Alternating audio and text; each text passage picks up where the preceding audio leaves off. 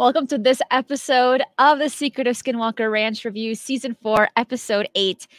There were some interesting people that came on the ranch, and it was something that I was like, there were some aspects to the show, I'm like, yeah, this is great. And other aspects thinking, maybe they're building more anticipation for the upcoming episodes because we still have a handful more to go. And Jimmy, I placed a poll on YouTube asking people rate the last night's episode, and 62% said that they loved this episode, while 35% said above average, and no one has clicked on not the best or didn't like this episode. So overall, people that are watching this, and we only have a 19 votes right now, are saying that they decently liked this episode, if not loved this episode. But what about yourself? Yeah, I thought it was great.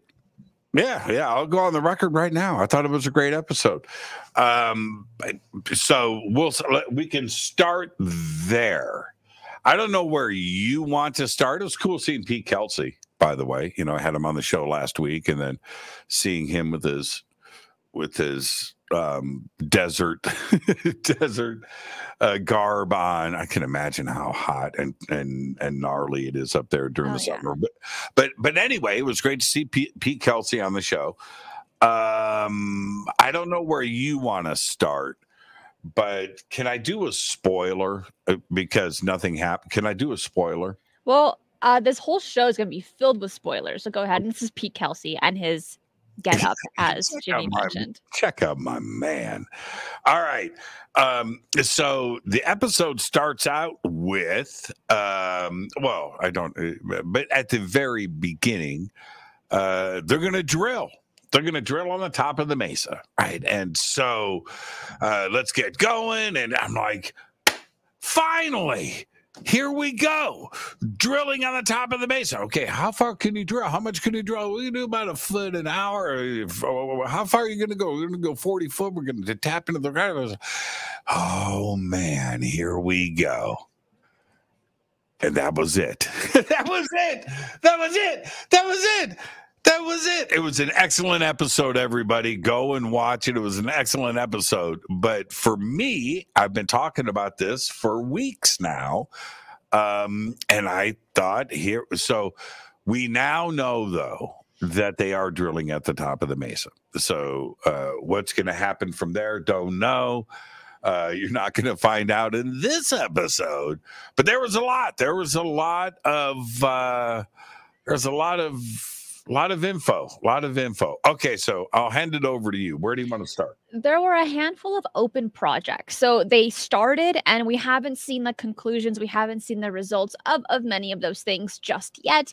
So it really feels like we are a part of the journey that when they didn't have the answers, neither do we. But we did hear about actually a new teammate on the team of Skinwalker Ranch, and that is Joe Loeb right here. He's been working security alongside Dragon and Caleb for a few years, as I had mentioned in the show, and he's also part of a drilling company. So they hired him to get a drill on top of the mesa and to drill inward. Now that was talked about near the beginning of the episode, and then there was a little clip near the mid to end section where they actually began drilling.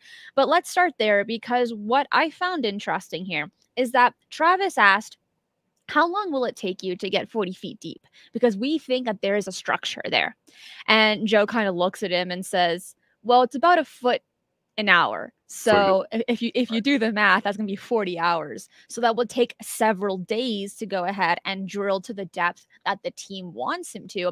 But yet we don't know what's inside of the mesa, if they're going to reach that object, what they're going to do afterward, if they'll place a camera. That would be so genius. So hopefully within the next episode, we will get those answers. But there was definitely a level of anticipation when it came to this experiment that so many people wanted to see at the very beginning, really. Mm-hmm. Yeah, I agree with all of that. It better be next week, though. I'm going to write Brandon an email that he's not going to want to read if I don't get my top of the mesa drilling results. Now, okay. So there were a couple of things I want to get straight to Pete Kelsey, because this was actually a pretty big deal. And Pete is a very smart guy. He is. So they bring Pete in to do some more topographical measurements of the Mesa section. And so they were talking about vegetation and what could grow and how it grows and what grows where, and is there certain things affecting certain areas. And they just came off of the Jay Stratton experiment, and they took Jay. They used Jay as a guinea pig, and they put him in a vehicle with that was was that last week or 2 weeks ago? It was last week. Last week. And so they bring in Pete, and they're interested, obviously, around Homestead 2 and the drilling site in this area, and where the shadow went across the thing, and from the tree and the moon, and so forth. So this general area. So they bring in Pete Kelsey, and he does his measurements, and then they go back and Pete goes through the results. And I've got to say, it's different from other shows. We've got results. Pete Kelsey brought the goods. Pete Kelsey revealed. Now, I'm going to talk about one thing, and then I'll let you talk about the other big, because it was such a major part of the show. I want to talk about this. Very good. This is live, by the way. Cristina and I have not talked about the show today. You know what Cristina and I talked about today for a couple hours? Candy. We talked about marshmallow covered imported candy. And it was 10 minutes. Just 10 minutes. But we didn't talk about the show. This area, blow up the 3 circles. So Pete found this. Now, this is that's the corral area to the right. And then to the west, to the left, there are these 3 circle areas, these anomalies, and now which appear to be, pretty circular, right? Pretty perfect. Circles happen in nature.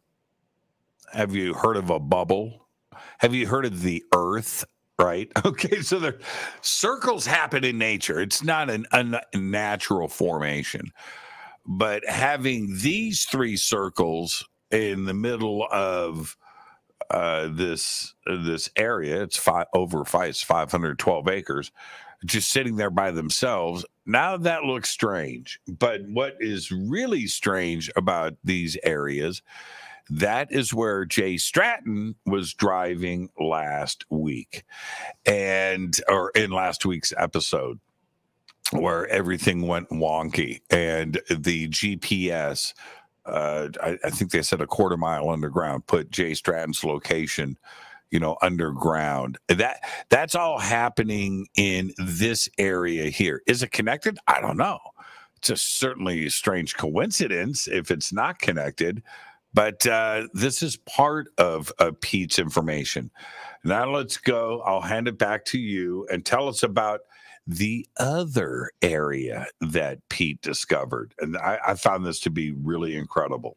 I will. And Brian, thank you so much. He looks like Lawrence of the Mesa. I was going to say Lawrence of Arabia. Lawrence of the Mesa is awesome. Brian, worth every penny. Thank you. Thank you for that. That was awesome. So Pete, he was using a multispectral analyzer / camera to look at the discoloration of the grass. So the light colors is healthier grass, while the dark colors is kind of dead grass. He mentioned that archaeologists use this type of technology to look for ancient ruins, and they've used tech such as this to actually find like Roman ruins in a wheat field, which was really, really cool. So he wanted to use that exact same thing on Skinwalker Ranch to see how over time the vegetation had reacted to previous disturbances in the ground to create stuff like this. And in this case, we're seeing 3 round circles. And Hines brought up an interesting point, possible grain silos. I think that's a decent possibility that we should consider, because we don't have the answers. They didn't have the answers when they were doing this episode. Will we receive those answers in the future? I really do hope so, because it is bizarre how they're in a line and it goes from big to small. But at the same time, we do need to keep in mind, Jimmy, that this ranch has had previous owners, and before the Bigelow era, it was owned by ranchers. Ranchers can do whatever they want when they want. So could they have been grain silos? Possibly. Or could it have been something a little more odd or something created even during the Bigelow era? We don't know, but it was something that was really interesting. And then here is a bigger image of what he captured when going through the ranch. Again, the dark is like dead grass, while the yellowy orangey is like the healthier grass. It's the stuff that is not having any issues. And the brighter the color, the healthier the vegetation. And that gives you an idea. Okay, yeah, this black and white image. Go ahead and zoom in on that section again. Yeah, you can stop right there. The grain silo, or the silos idea, and the circular. There may be something completely mundane, just totally normal. But what is strange to me is that nobody knew this was there. That's a great point, Jimmy. You know, it's not like you're walking around everybody on a big field and you see a square there. That's where the barn used to be. Oh, okay. All right. That we used to have a garage over here. That's where our silo, you know, and you would see that. You see it. You can look. You can see it. Here, they found it by this. Right. It's not like they have been walking around this property. All of these guys have. They know every inch of this property now. Everything's been photographed and walked on and studied and looked at. And they didn't know that these 3 circular areas, and I agree with you, it looks like 5. They focused on 3, but I see a continuous line. I see these 5 areas. And you can't see it with the naked eye. All right, so it took Pete Kelsey to come in and locate these areas. Then, of course, you have the coincidence. Again, I hate using that word, with Jay Stratton. And Jay Stratton, where he went wonky, was at the edge of the big circle on the top. So I again don't know, and this is where Homestead 2 is, and everything. It's the whole thing is bizarre. I don't know what to make of it. I don't know what it is, but there you go. And the fact that you can't see it, nobody knew it was there. That's the cool part. Okay, now, but before we run out of time, Cristina, we've got so much to talk about. Show us the 4 lines and what you know what? I want to tell us what we're looking at, number 1, but I'm going to say this better be man-made, or we are dealing with crazy town. Well, we're looking at straight lines that you can't see with the naked eye, but you can see with the equipment. But to Pete Kelsey's understanding, it was going from perfectly from east to west. And that was an aspect that was rather odd. And it does look, it doesn't look natural. It looks manufactured. What happened? Well, I wish they could have had the opportunity to speak with the Shermans, or to get more people from the Bigelow era to potentially give them answers if they have an idea on what this is. But the crazy thing about these particular lines, and that really caught the team's attention, is that they told the rest of the team, let's dig. Let's go down there and see what's going on. And Dragon, he had his little line. He says, when they bring up digging, I get a little nervous. and I totally get that. So we got to see drilling and digging in this episode. 2 decent no-nos. And we got to see both of them in one episode. So that part was pretty awesome. Yeah, and you had Brandon come in and say, I think it was 2 seasons ago, where he said, there's one area we were told not to dig, and this is that area. So was who had the bobcat? Was that Thomas? It was Thomas, yeah. It was Thomas. So Thomas man, bobcats are cool. So, right, he rolls up and they start digging. And now I want everybody to understand this is what is crazy about this. Again, nobody saw this. It's obviously not natural. We know that. You can look at that and see that. But they had to dig down about 5-6 feet. And when they dug down 5 or 6 feet, they found a layer of crystals, crystallized rock, which I'm not sure what is going on here, but it's look at that. Right. So they go down 5 or 6 feet deep and they see this line of stuff and they pull it out and they start looking at it. And some of it was like crystals. I mean, like when I say I'm talking about crystals, right? Small, but crystal structure. Okay. So they find that. Then they find this strange rock with crystals in it. And now this is what I'm thinking. Now, I could be wrong here. I think that there may be something completely mundane. I'm thinking maybe fertilizer or something that was used because maybe those were rows of I don't know. I'm going to make something up. Okay, don't quote me on this. Corn, right? Strawberries. Blueberry bushes, I don't know, and maybe that was fertilizer, and then they plowed over that field later, and that's why it's so deep. Now I'm thinking of something mundane. Travis Taylor, he goes right there. Looks like a circuit board. Looks like a giant circuit board. We're seeing conductive materials there. We've got, aluminum and these are all conductive things. Maybe it's something that's active, and he's right. That we have to look at all of the other. You got to go strange. You got to think outside of the box here. Now, are we looking at something like that? Now, I think it's a big reach. It's a tall reach. But I think anything is possible here. I don't know what it is. Is it something simple, right? Is it fertilizer? Is it something that was used? I don't know. But it looks man-made. It doesn't look natural, and I'm not sure what's going on. I was completely shocked, and again, so were they, because you can't see it, right? You can't see it while you're walking around, Cristina. This is stuff that they're finding with technology.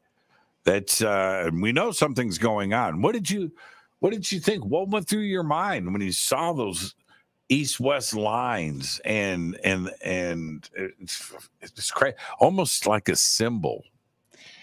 It does kind of look like that. Let me go back to that image, and those are the results, and we'll get to that. But looking at this, yeah, you see 3 lines, and then you see this kind of, I'm not really sure how you would describe it, like a chevron, like a chevron on its side.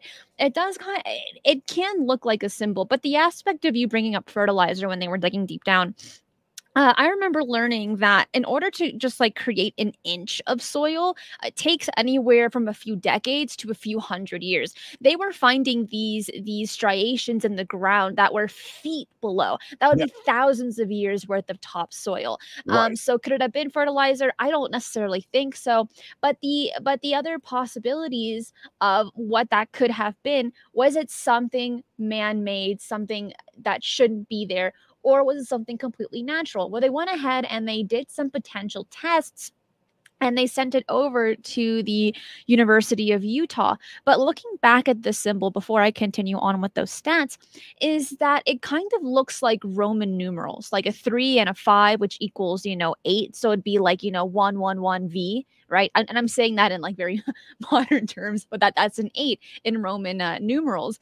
And Roman remains from Pete Kelsey that he had mentioned when he was talking about the multispectral analyzer, that they use that to find Roman ruins. I found that if we're on this idea and on this mindset that this could have been a Roman symbol, right? And for him to bring up the Romans, that's a pretty odd coincidence, if and only if what I'm thinking is potentially correct. Otherwise, it's just too random here, and causation does not equal correlation. But going back to the stats, what they found, let me zoom out here.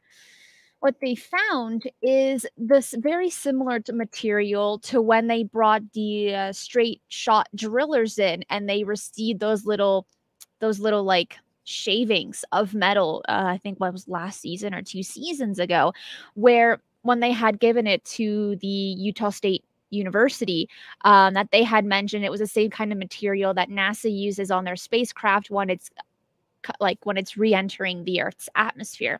And they found that again in the ground on this area where those quote Roman numerals, that kind of symbol was. So that was rather odd. Let's see here. Let's see. Hold on. Here's a good comment. Jimmy, your details are vague. Guesstimating doesn't work for those of us who pay close attention. I have no idea what that means. I'm going to guesstimate this. So when I say fertilizer, okay, which I'm assuming that's what this commenter is referring to, we're looking at a ranch. We're looking at rows. And those are with very unique things in the soil in the shape of the rows. So why would you do that? You know, going vague is saying something like circuit board. You know, that it's a giant circuit board. I think something was placed in the soil to do something, and that looks like rows of plants to me. I mean, that's, and I'm entitled to that. That's what that looks like. That's to me. All right. Now, Stargate Chevron 7 or whatever. That's a bit of a reach, but I'm trying to think of something very, very simple here. Let's go with Occam's razor. If we think outside of the box, and we should on this, then let's get to the testing also of everything that was there. Having crystals down in the soil, that has nothing to do with fertilizer. What the heck were the crystals doing in a straight line, in a straight row? Or are the crystals found in between those rows, and it's just happens to be where they dug straight down? I don't know these things. I don't, and neither do they. So we have the digging in the row. Now you also have to do a dig vertical, right? You would have to do a north-south dig and see what's in between there. Or, you know, we've got to figure out what is creating the row itself. So no, I'm not being vague at all. I'm not. I've got less of an idea of what's going on here than anybody else. I'm just glad that they have the technology up there and they're trying to figure this stuff out. And then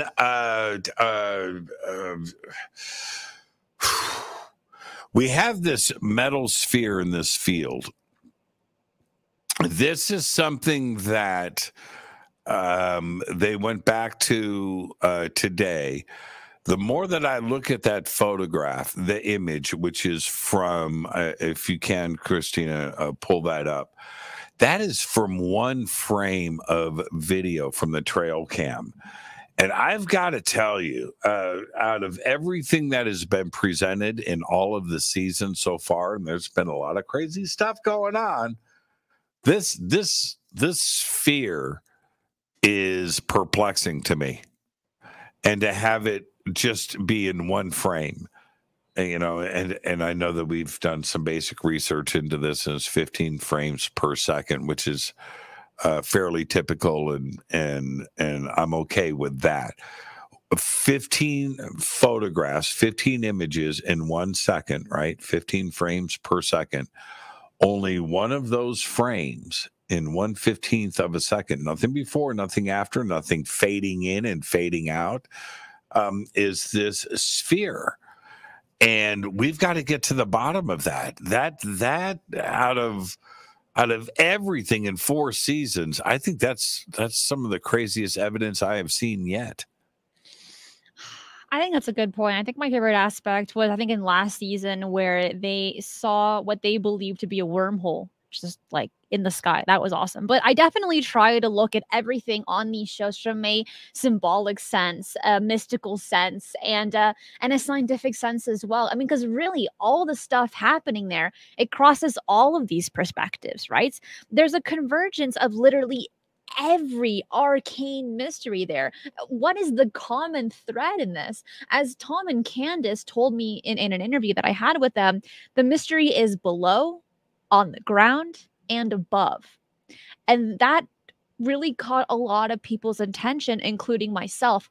Why would they mention all of those different things? Why not just say the mystery is there? Yeah, and the aspect of this that Pete Kelsey, when I had him on the show last week, trying to go to, I'm going ET.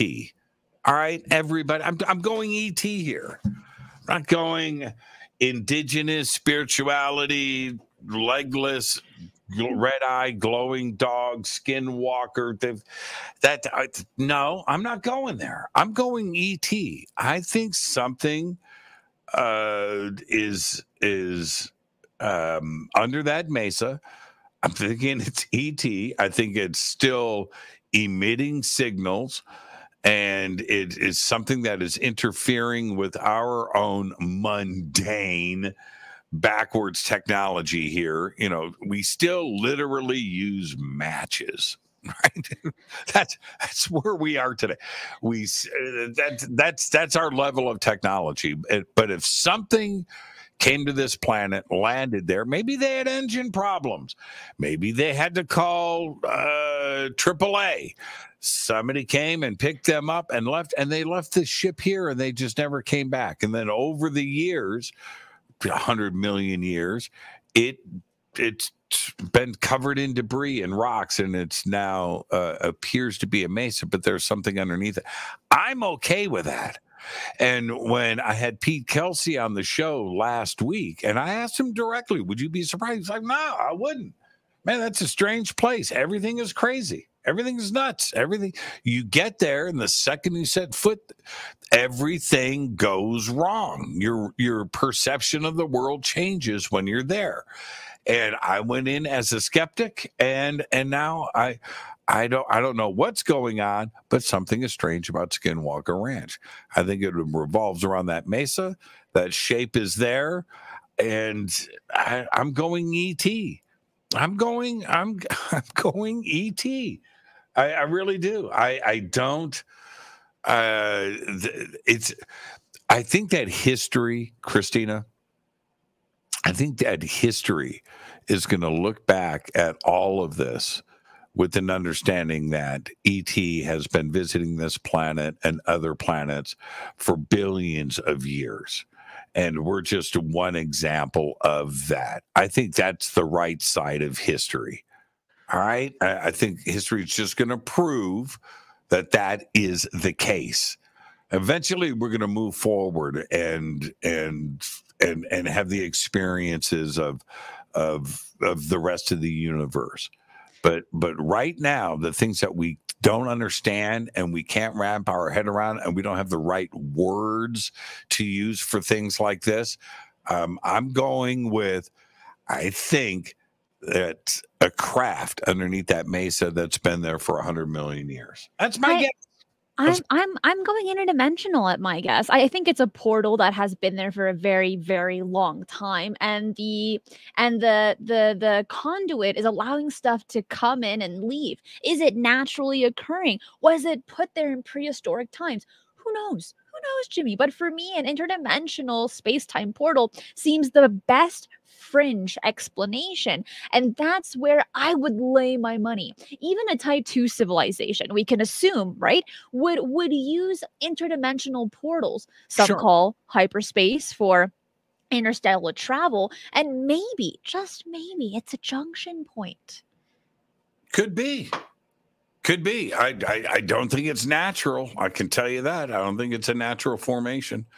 We can get back into radio frequencies and the electronic stuff that goes to have GPS and time get messed with on those acres, the 500 acres there. It's a very strange thing. We don't hear about this anywhere else on Earth. What could be causing that? I don't know what it is, but I just don't think it's natural. I think we would have other reports. I was talking to Pete Kelsey about this last week.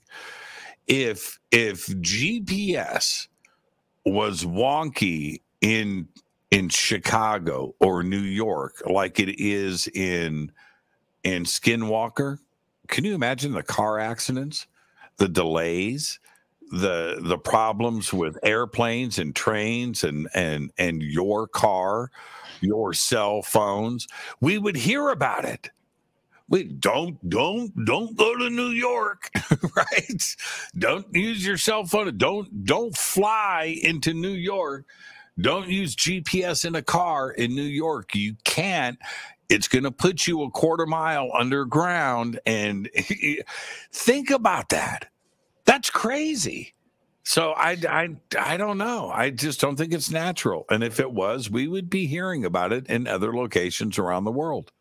I would like to think that's the case, but a portal and an entity coming out from it was observed during the Bigelow era, and suspected portals in the air during the Fugal era as well. So it's a repetitive theme that for those that have visited and researched the location, they are speculating that portals are a possibility, and so that's where my mind goes. I mean, also, as you know, Jimmy, I love portals.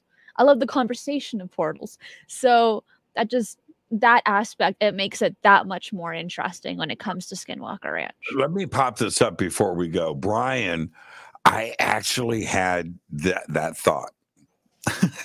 He says the lines are skid marks when it crashed into the mesa. That actually popped in my head. Thank you for that, Brian. I love how the universe works. We were entangled on that thought. I thought, man, it's kind of deep. It's kind of deep for if that is what is causing this anomaly in the measurements, right, in the sensor data. But I thought, man, it looks like landing marks. Kind of does, but I thought about that. And one other thing. I'm sorry, Cristina, and I know we're running late and things, and my goodness, we've got stuff to do after this broadcast. If you ever look at an airport from above, right, and you see the access runways and you see the angles and you see that, or the shape of an aircraft carrier from above, they've always got a weird, that bottom chevron thing down at the bottom kind of looks like, I'm just going to say it, kind of looks like an airport runway. I'm just... And I'm okay. I'm okay with going woo. I'm going full woo here. Well, Dr. Taylor said in an interview that I did with him that time is at the center of the mystery. Space-time anomalies keep being referred to as being a source. And I think that as these episodes progress, for many, people can begin to see get a better understanding of that hypothesis or that theory that could potentially be a possibility. And if that were the case, everyone would want to get their hands on that technology because that would be world changing, Jimmy. But thank you so much for doing this review with me and for me doing it with you on your channel as well. I think overall it was a great episode and leading for future anticipation on what the next episodes hold. I have no idea. I don't. Next week, the top of the mesa, I think that's key. I don't think 40 feet is far enough. That's to the edge of the dome, right? The anomaly that is vertical, that is there, that appears to be in the center of the mesa. Are they going to tap into that? Do they have to go into? Do they have to go further? What happened with the horizontal drilling? Right? What happened with that? Did they just give up on that? What happened to the moving of the boulders? They were going to do all of that, and what was found. So there's a lot of stuff to wrap up yet in this season. So there you go. Thank you, Cristina. You're the best. Tonight I'm doing Men in Black on Fade to Black. So Justin Bamford is with me, and I will see everybody tonight on Fade to Black. Fantastic. And there were 74 votes on what you thought about last night's episode, and 47% said that they loved the episode, while 39% said above average, 13% said not the best, and 1% said didn't like this episode. But if you enjoyed the review, make sure to hit the like button because it lets us know that you enjoyed this episode, and it also helps with everything in between. But that is it for today. Jimmy, thank you again so much, and we'll catch you tomorrow on Mysteries with a History.